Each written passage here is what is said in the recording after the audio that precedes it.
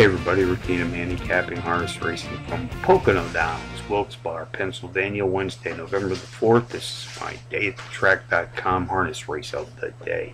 Take a look at the race one opener tonight, folks. 6:30 p.m. Eastern Coast time. We have trotters racing for a purse of $8,500. Contenders: number 1, Mr. Candyman; number 2, Donator's Wish; number 6, 3 Crow Mo; and number 8, Jimmy Ridge. Number 1, Mr. Candyman, has the top Trackmaster Harness Pro power rating in this trotting field tonight. As the overall speed leader has hit the board in 2 straight starts, including his 4-length power run win in his second race back.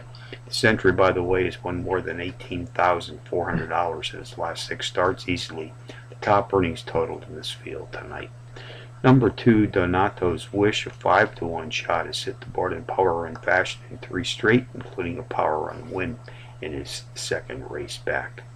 Race 1 summary: number 1, Mr. Candyman, tops my contenders list tonight here at Pocono, which also includes number 2, Donato's Wish, number 6, 3 Crow Mo, and number 8, Jimmy Ridge. That's 1, 2, 6, 8 in the first from Pocono Downs.